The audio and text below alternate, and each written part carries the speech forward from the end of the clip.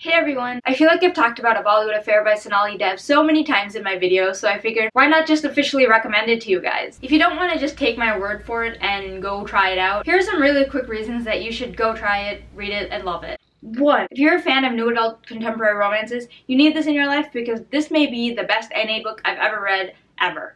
2. It's so much better than any Bollywood movie ever in the entire world of evers. 3. I personally don't go crazy over Indian weddings, but if you do, then you seriously need this book in your life because there's a huge, amazing, crazy one in this book. 4. I'm always on the lookout for NA reads where the main character is actually in college, and this is one of them. 5. Don't feel like you need to know anything about India or Indian culture to get into this because honestly, it reads like a normal American adult contemporary romance. So just go crazy with it and love it and just have a lot of tissues with you because you'll need them. 6. Hot, hot, hot, hot, hot dude.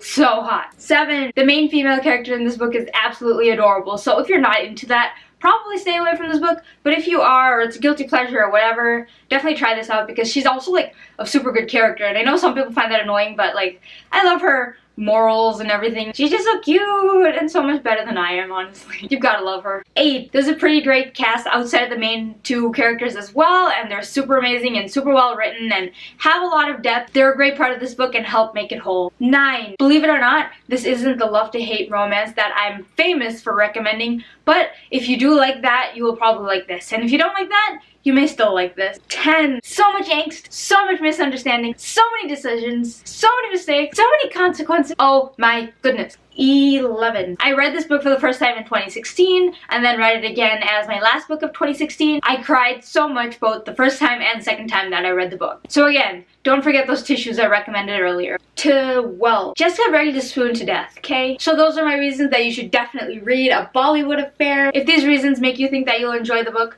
please check it out. You will not regret it. It is just such a great new adult contemporary romance. I recommended it to 2 people and one of them loved it and one of them did love it, but like 4 stars instead of 5 stars. But it is completely worth the 5 out of 5 stars I gave it, so don't even be afraid. Just go into it and cry. If this sounds like your thing, go for it. Don't let anything hold you back. Homework?